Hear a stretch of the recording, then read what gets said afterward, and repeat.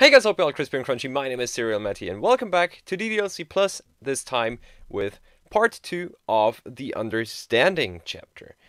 Last time we got part 1 done, in which Yuri kind of changed her mind about the literature club at the end. So let's see how that will go, shall we? Hope you're doing fine, by the way. I got a bit hoarse since last time. But I hope that's okay. I will still do my best at voices. For the first time, Sayori is the first to enter the club room. Anxiety courses through her relentlessly. Will Yuri show up today? Sitting at a desk, she stamps her feet in an attempt to calm down. Why am I letting this affect me so much? I'm doing everything I can to make Yuri happy. But my best wasn't good enough. But it was still my best. But I'm letting everyone down. I'm always just a disappointment. So Yuri continues to wrestle with her self-deprecating thoughts. Every tiny noise causes her to lift her head in anticipation of Yuri's arrival. Minutes pass and nobody enters the club room.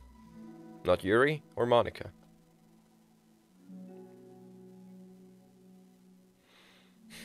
Gosh, I'm so late. Why did I offer to help those other students with their work? I'm such a pushover sometimes. It's going to leave such a bad impression on new club members like Yuri if I'm not the first one here. Monica rounds the corner approaching the club room. That fly is back here. Okay, piss off. My god, I couldn't get that fly out last night and now it's roaming around this room. Why are you still here? Just to suffer. Probably. As she does so... Yuri? Huh? Yuri jumps at the sound of Monica's voice. She's sitting outside the club room against the wall next to the door. Embarrassed, she quickly closes the book she was reading and stands up. Oh gosh, I'm so late. You didn't have to wait outside for me. The door to the club room is open. It's not... Yuri stammers, unable to explain herself. She peers inside the club room through the window, then looks away. Actually, I was wondering if I could help you instead today.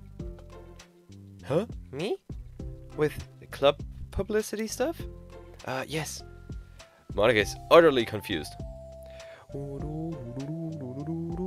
Why is Yuri asking this all of a sudden, when she was so eager to spend time with Sayori before?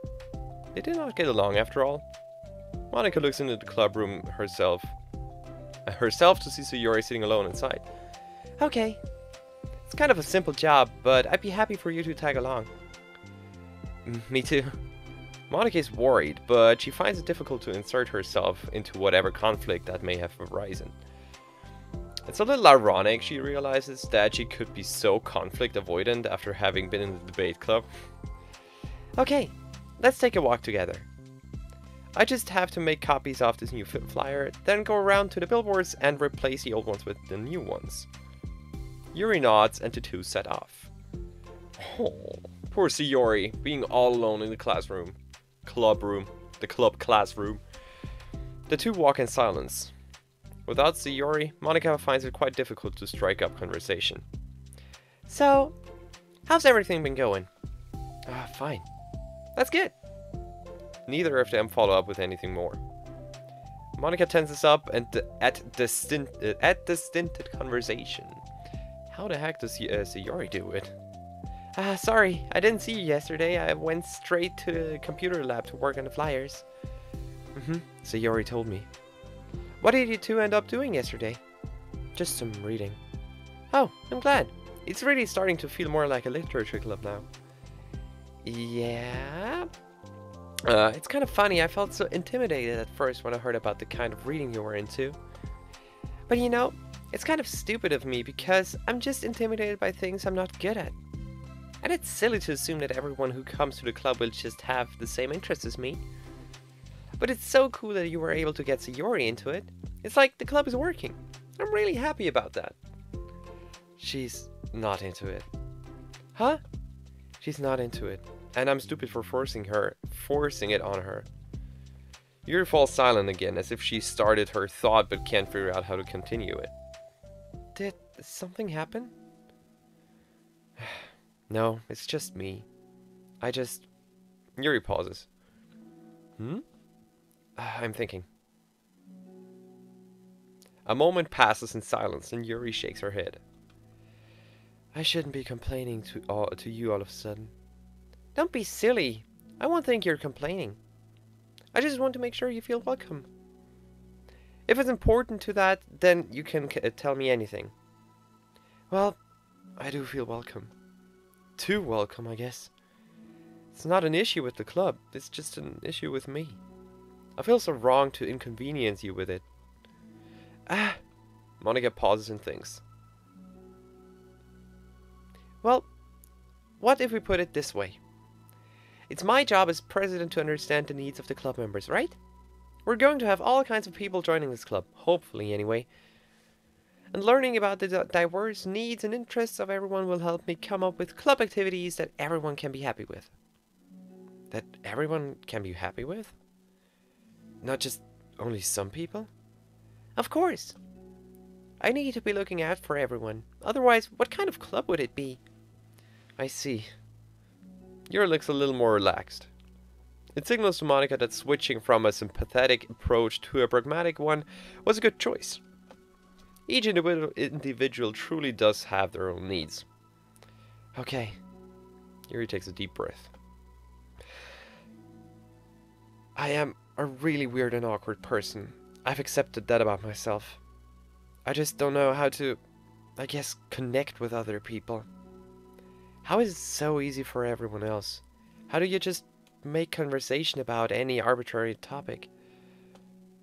I can talk for hours about the things that I'm into. Unfortunately, so much that I don't know when to stop. But for anything else, I just have no idea what to say. So, I understand that about myself. I'm just not good with people. I can't help it. So it feels like whenever I'm confronted with a new social situation, I'm either ignored or made fun of, or taken pity on. And Sayori falls into that third category. What? Hold on. You're saying that Sayori's taking pity on you? Yuri nods. I just want to be treated like a normal person. If you don't like me or don't connect with my interests, then just tell me. I can accept that and move on. Sayori is too nice to me. I'm so stupid for not realizing that she would just go along with whatever I pushed her into. Nobody deserves to put themselves through that kind of discomfort just because they pity some weirdo who doesn't know how to make friends. It's the worst feeling. I hate it. Yuri's sharp words cut through the tense air. Somewhere in the middle of the conversation, the two stopped short in the hallway, prioritizing the conversation over their original task. Monica looks at Yuri. Yuri only looks down, with her fists clenched. I think you should tell her that. I could never say that to someone's face. It's pathetic. Sayori's different. Making people happy is the most important thing to her. I'm sure that's all she's trying to do. So, if you're able to explain to her what makes you happy, then she'll do anything to make it happen. That's the problem. What kind of friendship has one person always trying to cater to the other person's weird needs? I'm sorry, I'm making myself sound so... No, I think I'm starting to understand. Monica hesitates to finish her thought out loud. It's something that Sayori would be able to understand better, or to say better, sorry. Sayori is someone who will give anyone however much kindness they need in order to smile. But Yuri, who has difficulty accepting kindness, must be driving Sayori to be even more assertive in her kindness, further exacerbating the matter. Neither person is to blame, but it's an issue that can be resolved without them understanding each other better. Sayori wants to be your friend, I promise that. It's okay for different people to have different needs. I mean, Sayori, she has her own needs too. But good friends work together and can be what they need for each other. You just have to have good communication and talk about it. I don't have good communication. Yuri stops and shakes her head. I'm sorry. I didn't mean to say that. My head is just... It's so resistant to everything. I'm pushing such a kind of person away from me because of it. Yuri pauses to think. I'm so tired of this cycle I'm creating for myself. I think I'm so afraid of people pushing me away that I just push them away first. How thoughtless and immature of me. Yuri takes a deep breath and exhales. I didn't mean for this to turn into a whole venting session, but I understand now that I just need to communicate with her. You're totally fine. It's for the club, remember? You're just helping make the club a better place for everyone. Yeah. Yuri falls silent again. She looks like she wants to say something. But she doesn't. Or she does. This kind of critical thinking is something that I'm really bad at. You know, about people. So, thank you. Anytime. Monica smiles at Yuri. For just a moment, Yuri finds it in herself to meet Monica's gaze, returning a shy smile of her own. Ah.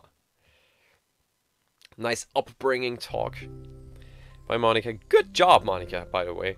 Good job for being insecure about yourself, but then still having it in you to encourage people to, I don't know, tackle their issues.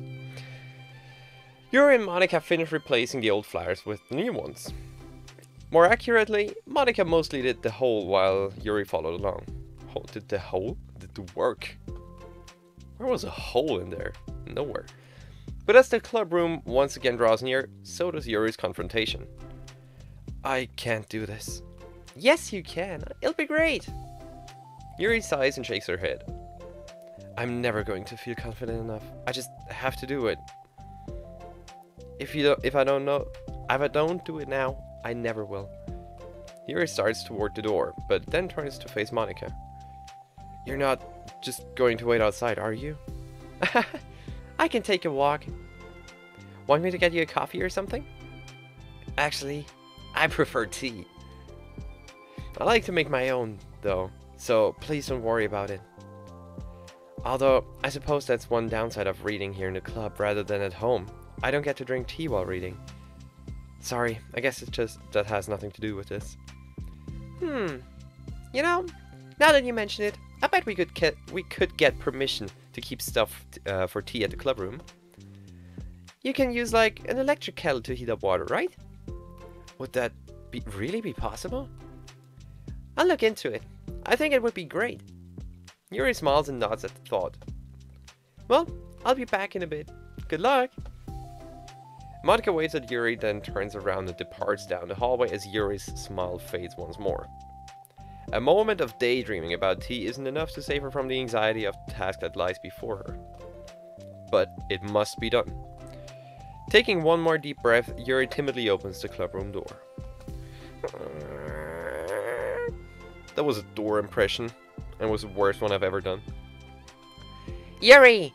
Well, wait, hold on, I'm not done yet. So Yuri shuffles a bunch of papers around.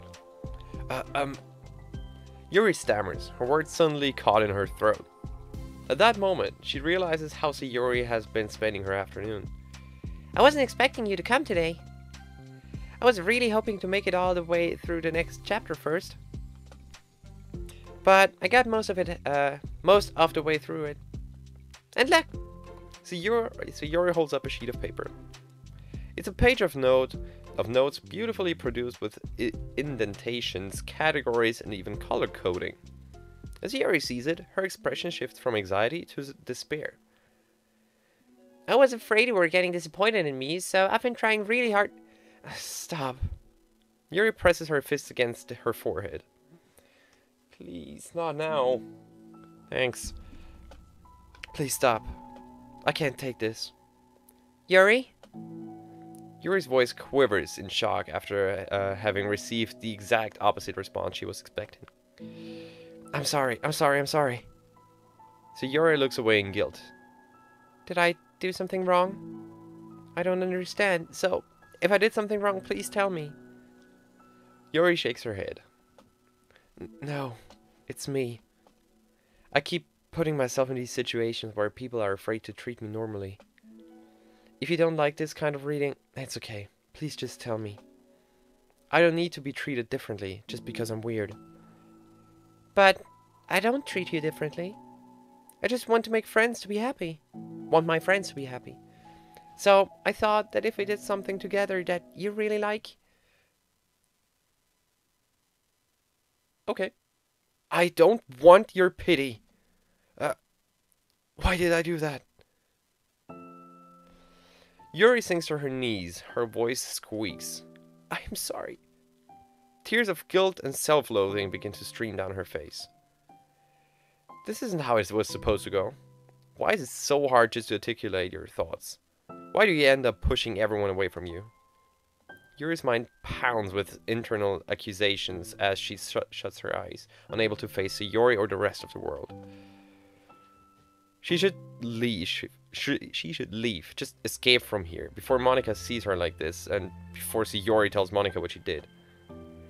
Before Yuri can put any strength into her legs, she feels a warm pair of arms gently wrap around her from behind. The power of hugs. The power of... Oh my goodness. It's okay. Sayori whispers in a soothing voice. It's okay. It's okay. Overcome by despair, Yuri finds herself unable to protest or pull away from Sayori's kind gesture. My god, look at their facial expressions. Like how well they're done. No way. Yuri sniffles, breathing heavily through a clenched throat, trying with all her willpower to control herself. I understand. I understand that the things you're feeling in your head are different from the things you're trying to say. I know that must be what you're feeling right now. I promise, I understand that. So, I'll give you as much time as you need. When you're ready, just tell me your feelings and we'll talk about them together, okay? Yuri sniffles again and nods her head. She gives herself a minute to compose her thoughts, then speaks while steadying her voice. I think that I've gotten so used to people being weirded out by me that it feels like anyone who's nice to me is just doing it out of pity. I'm so horrible with people. So it makes me not want to believe that someone can actually like me for who I am. Like me for who I am. Yuri pauses, but Sayori doesn't interrupt. Rather, she waits for Yuri to continue. I get so excited when I joined the literature club. I thought that was finally my chance to make friends through my interests, because my interests are the only thing I know how to talk about. It's all I have going for me. But then, whenever I catch myself getting overly obsessive in front of other people, it feels like I'm making a fool out of myself. I hate myself for it. Ultimately, I just want to be treated like a normal person. But how am I supposed to expect that when I can't behave like one? I just want to learn how to get along with people and stop ruining things for myself. That's all. Yuri finishes her thoughts, feeling more steady after having gotten them out. Sayori, who can feel Yuri's breath rise and fall from beneath her arms, realizes as well. Now this is good friendship. Come on. Thank you for helping me understand you a little better. You know, you were so great at helping me while we were reading. So, I'll help you with the things that you need too. But I feel like it would just be frustrating for you with how much patience I require sometimes. That sounds kind of familiar. I couldn't stop worrying about that while we're reading. I was so afraid you could get frustrated with me. But I would never do that. I did my best to reassure you by mentioning how I have a lot of patience. Yeah, I know, but my irrational fears just won't be quite sometimes. I'm sure it's the same for you, right? Yeah. Irrational fears. Well, you know, there's no way that you could frustrate me because I already like you as the person that you are. I know you said you have a hard time believing that, but I promise that it's true. You don't have to be a social person for people to like you. I think you're really considerate in your own way, you know? Worrying so much about people's feelings. We're all kind of weird. It's a literature club. But it's the best part that we're all different and we have different interests. Like about the book. I'm reading it because I want to. I promise, that's what I really want. It's a bit of a struggle, but try not to mistake that for me not enjoying it. I mean, we could never discover new things if we didn't try them at first, right? If I want to learn the reasons that you love it so much. And in the end, if it's not for me, then I can say that, but I'll be glad that I tried it and I learned more about you. Plus, you're like super duper smart, and I want that to rub off on me. Yuri fights back a smile at that comment. Oh, look at that wavy smile. Already, the heavy atmosphere surrounding her seems to be evaporated through the caress of Sayori's arms. Your hair is so pretty. I always wanted long hair, but I was awful at taking care of it, so I cut it all off. And now it transformed into a steady smile. Yuri's tension relaxes. For once, she feels okay just listening, rather than worrying so much about saying the right thing. Sayori, sensing Yuri's comfort, lets her rest. It must be so difficult for her to feel relaxed around other people. But if the literature club can make it happen, then it's something that she deserves to experience.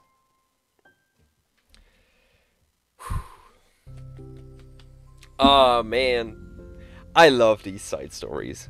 They're just like background information. Okay, that kind of belittles what it really is, but there is something just so calming and so what's the word I'm looking for? Heartwarming. That was it.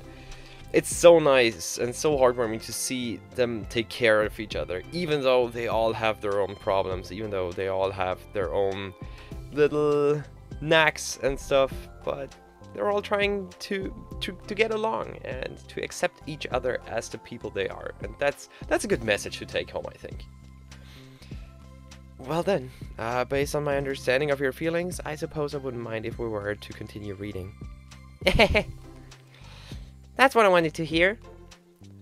But we can stop at any time. If you truly don't like it, please be honest about it. I won't be offended. Of course. I'm not gonna judge anything this early on though. So we'll just see what happens. Oh, and it's not good to touch people without their consent first. Oh, come on. Come on. She fixed you. That's the wrong term. She consoled you. Oh, no, I'm sorry. I didn't mean to make you uncomfortable. Oh, you didn't. I mean, I suppose it was kind of nice. I was just saying, I'm back. Monica's back. I haven't seen you, like, at all recently. So Yuri trots over to Monica. She whispers loudly. Can I hug you? Sure, Sayori. Sayori wraps her arms around Monica. Oh, she picked that up. She was asking for consent. How adorable. Oh yeah, Yuri, it might be good to know. Sayori can be kind of a hug monster. Hey, don't call me a monster. Artemis is a monster. If he inherits the kingdom, it could spell disaster. Yuri laughs. Monica perplexedly looks between the two of them, then smiles. Well, I'm glad you've been enjoying your reading so far. It's like our first real activity as a literature club. About that, well, you've been so patient with exploring my interests. I think that it would be inconsiderate of me not to return the favor to you and learn about the things that you like. Yes! Do you like poetry? Yuri smiles. Let's go!